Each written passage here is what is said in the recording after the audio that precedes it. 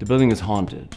People who work here all the time feel the presence of spirits, if you believe in such a thing.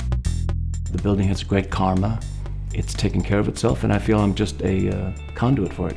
Yes, I'm Michelangelo Alassa. I'm the artistic director of DMAC, Duo Multicultural Arts Center, here at 62 East 4th Street in the heart of the East Village Historic District.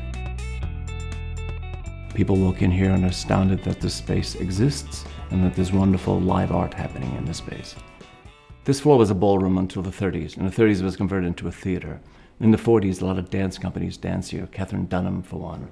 In the 50s, there were a lot of classic New York City crime dramas filmed here. In the late 60s, Andy Warhol had a series of films here. This block was very instrumental in the social activism at the turn of the century. A lot of union movements began here. For instance, John Philip Sousa started the first musician union meetings here. So it had a lot of activism, had a lot of energy. In the late 60s, opportunities for Latinos in theater were slim. We'd have a walk-on in a Tennessee Williams show, maybe.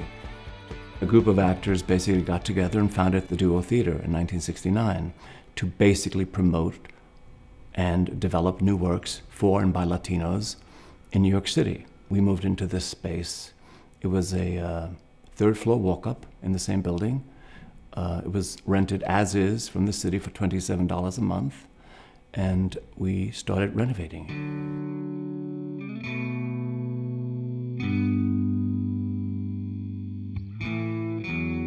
Having space in New York is everything, and giving artists a space to create is our ultimate goal, and that's what we actually do.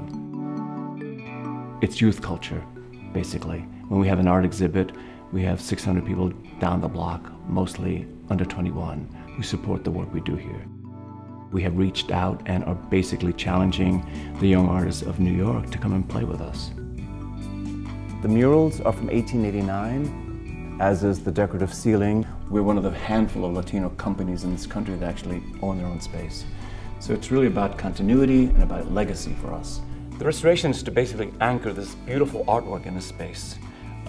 It needs love and care. It has not been touched since 1889. Some of the murals are coming off the walls. They are period. They need love and care. And the tin ceilings, as you can see, some of it are broken, have come down, and they need to be restored also. So our aim is to basically restore the space to the way it looked when it was built in 1889. It's classic New York. Part of this process is to restore the space while keeping the downtown shabby chic, beautiful nature of the space. There's nothing like it in New York.